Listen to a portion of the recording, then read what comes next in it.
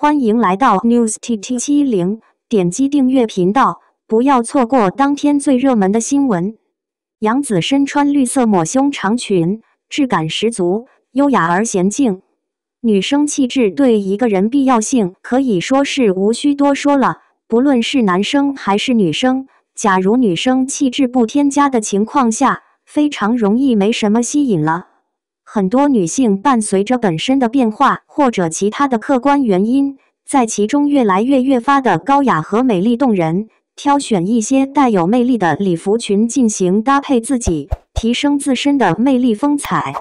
想必大家都看过《家有儿女》吧？杨紫身为一个众所周知的小童星，自带主角光环，成为大家心境女王。随着年龄增长，成为了现在的妙龄女子形象。过去的小孩气质悄然发生。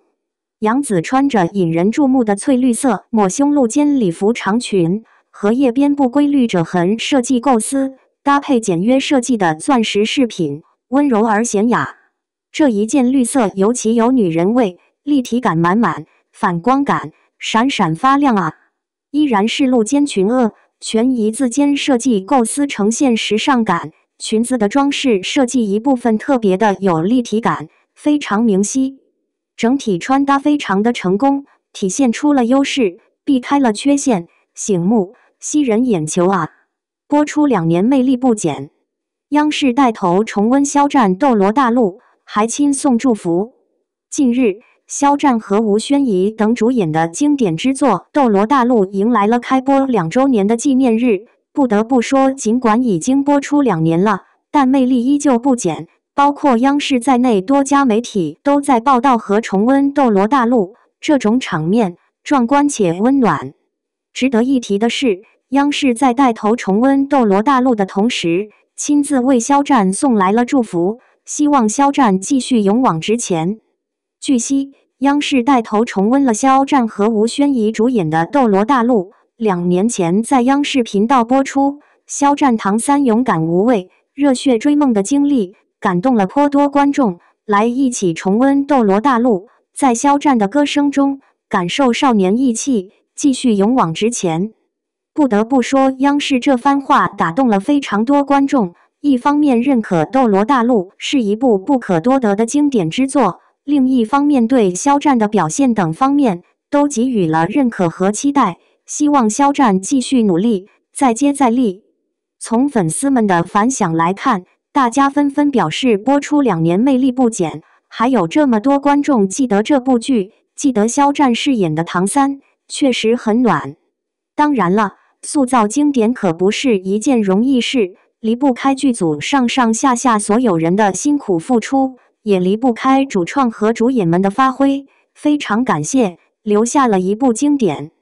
总之，祝福肖战。还是那句话，肖战施展的空间非常广阔，肖战还很年轻，未来的路很长。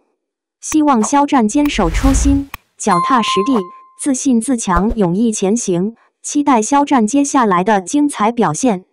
肖战不需要质疑，是一位问心无愧的实力派演员。从内娱土女到神仙颜值，杨紫的逆袭告诉你，眉毛对女人多重要。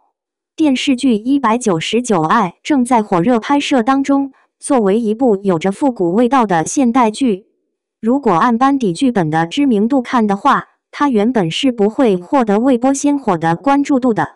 是因为有杨紫的加入，才大大提高了剧目的热度。一个人就能带动一整部剧的流量。从各类数据比例来讲，杨紫现在俨然是同期顶流了。从小露光芒的清纯童星，到现在市场上的香饽饽，他这一路走来其实并不算顺利。在被人抢了角色，被剧组多次退货后，他就只能在农村戏与战争戏里边打转。直到青云志的出现，才解决了他无戏可拍的困境。然而成与败都在于这部剧《青云志》的确让杨紫的知名度攀升，可剧中的敷衍妆造却让她很长一段时间困在土女的标签里出不来。剧组不顾杨紫脸蛋优劣势，完美描绘韩式妆容，尽显不合适之感。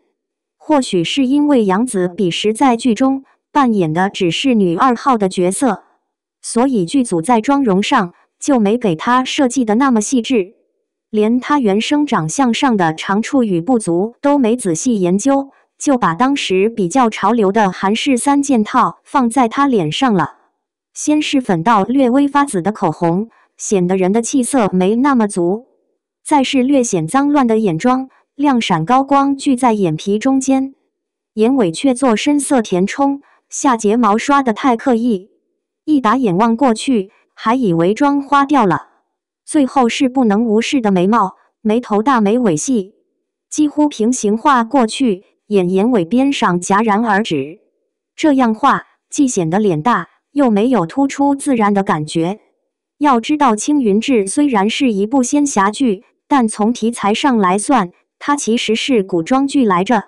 一部古装剧却没有国风感觉，反倒是浓浓的现代装，实在是说不过去。杨紫当时的妆造，换个衣服上舞台都可以。也许那种韩式妆容是好看的，但搭在她的脸上就是不太合适。她脸部线条圆润，本该追求幼感，结果却给她整了个处处锋利，违和感让整个人一下子就皴起来了。白夭夭时期起开始采用国风妆造，香蜜封神，沉香如屑，精细。好在韩流这股潮流很快消失在内娱。当18年《白蛇传说》上线时，已经拿到女主角咖位的杨紫，编剧对她就上心多了。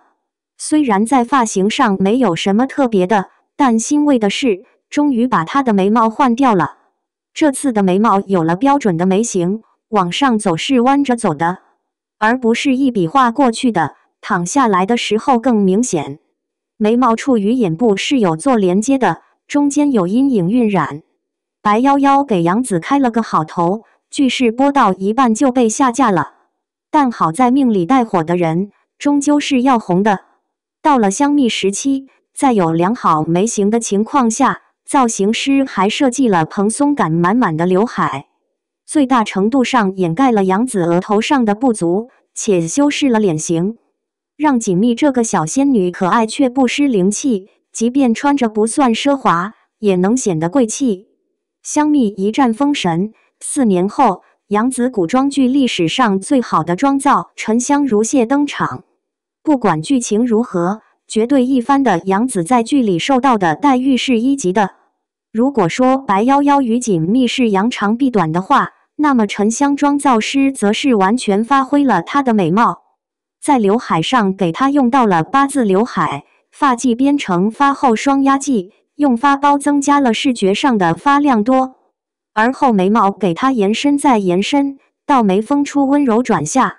眼妆以清晰红底色为主，配合上修容高光，分分钟截图神仙颜值般的美貌。